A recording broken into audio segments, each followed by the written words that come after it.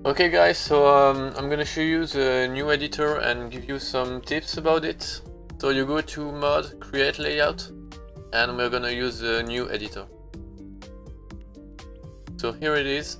So you use your mouse to look around. If you have a French keyboard like me, you have to swap to English keyboard, that's maybe easier. So first thing, you click and then you touch your mouse wheel and then you can go faster. So you have all the hotkeys here. So sorry for the mic quality, but you can get the hotkeys in the official documentation. So if you have two screens, I suggest you to display the hotkeys from the official documentation on another screen. I'm gonna leave a link in the description. So this is all you can do. So what we're gonna do, I'm gonna do a simple track. So we click here, we made A like add, another A, and then I use space to turn like this. Okay, space, A, space, A, A, A. I'm gonna zoom back, okay. Like this, A, okay, like this. That's simple. Another turn here. Okay, another turn. And maybe we're gonna shift the view over here. A. Then I'm gonna move maybe this way.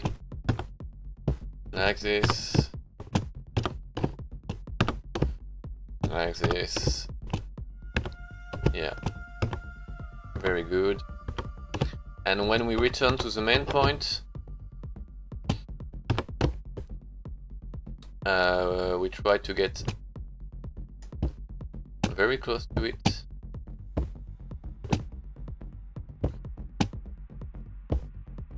And then we press C, and C, it will close the route. So now we can already try our race.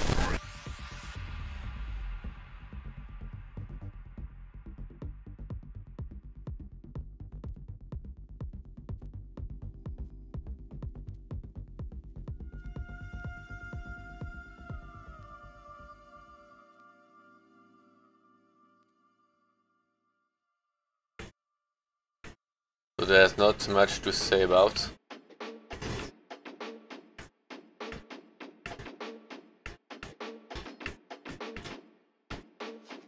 So it's very flat, so we're gonna try to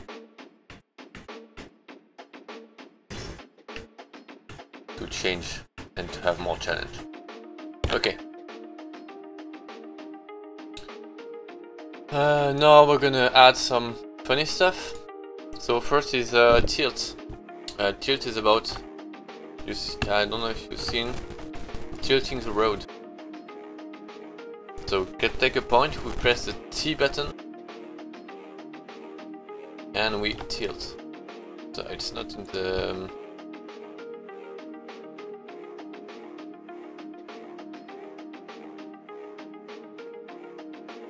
okay. When you have tilt like this, it's very important that you add maglock. So for this, you click on the track, you press the M button, and if you click another point, you will see the point is purple. So it means it will have maglock. Very important, the maglock will not stay when we export in Unity. I'm gonna show you just a little bit here. 3, 2, 1, go! You see maglock. Otherwise the ship will fall down. Okay.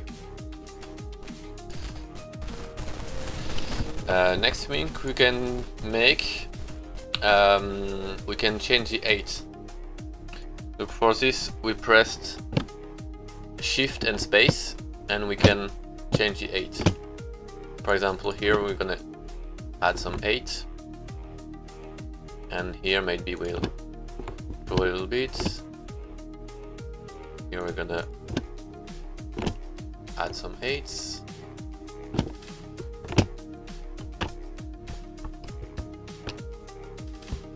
So it's more 3D. Okay, next thing I'm gonna add is a jump. So we press, I think this one, yeah, and we press the J button, like jump. Okay. Next thing we're gonna do,